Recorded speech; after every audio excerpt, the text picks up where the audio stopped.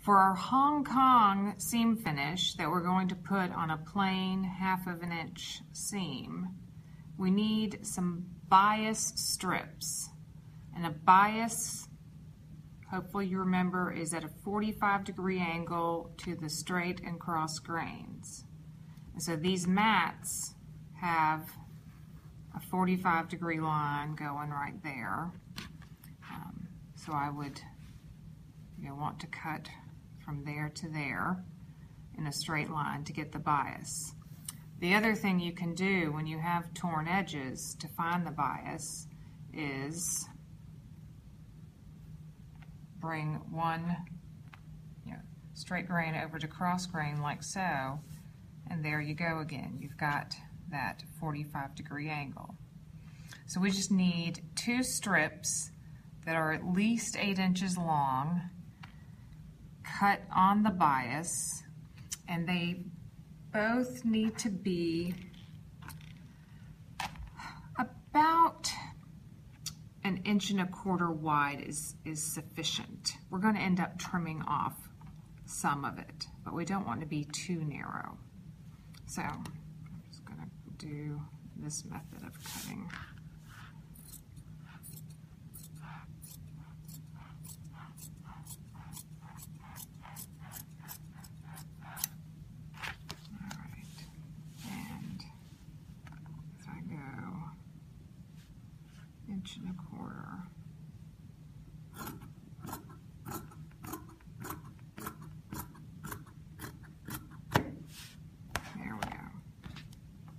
So the Hong Kong finish kind of ends up looking like a seam binding or an edge binding on the finish.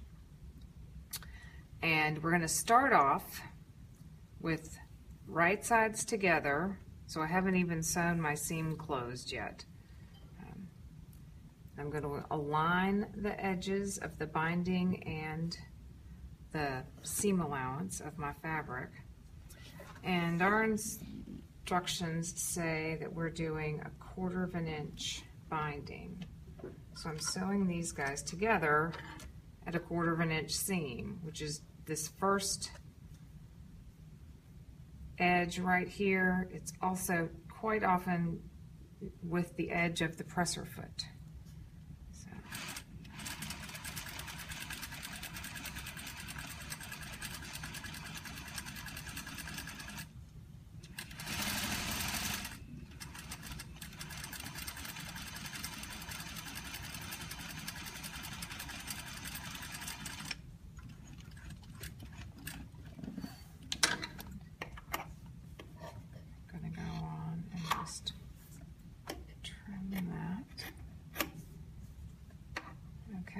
So there we are, just 1/4 inch.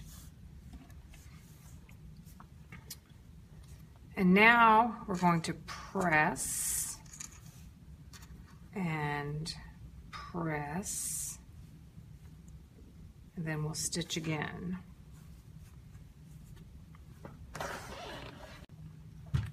Set the stitches,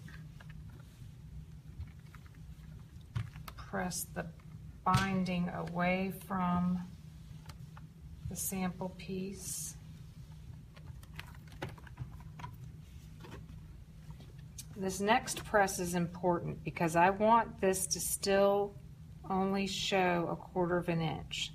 So I'm wrapping snugly right against that edge. I don't want any air between the edges here and my fold.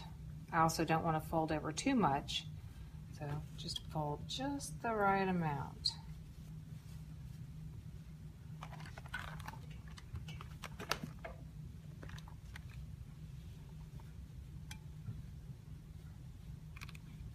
You can look at it from the other side too, perhaps, maintaining that 1/4 inch width.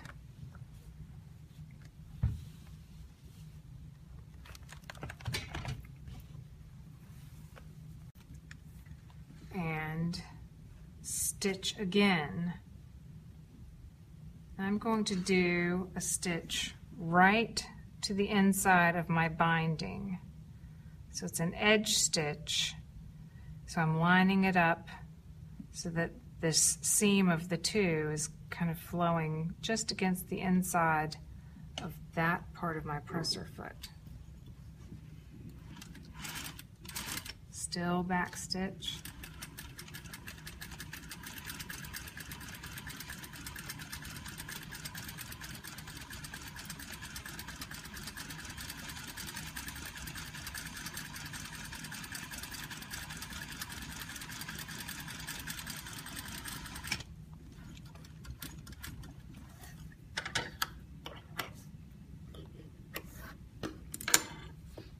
And there we go. Now what we need to do is trim fairly close to that stitch line.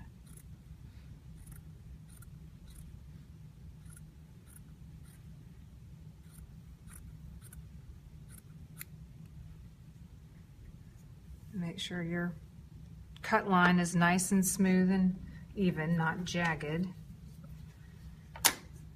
And once we do that to the other one, we put them together. Now we're ready to join these guys. So we're just still aligning the edges. And we'll sew at 1/2 inch.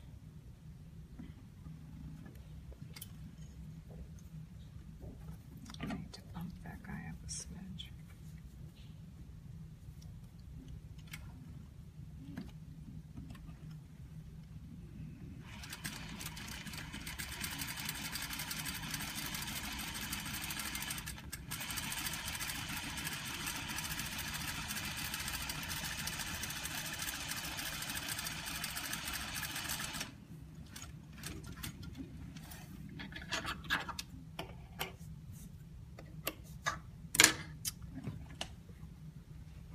There we are. We'll go press it open.